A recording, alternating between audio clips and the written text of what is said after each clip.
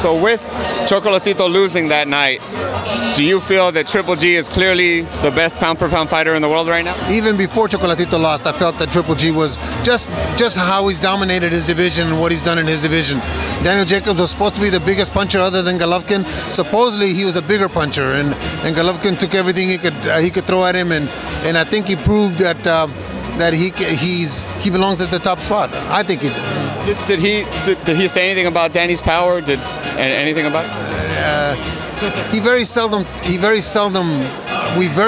talk about a fight after it's done. You got the W, there's no reason for us to discuss it now, it's over with. Unless we got a rematch, now you go back and rehash it. But that's real estate we already paid for. We don't need to talk about that anymore.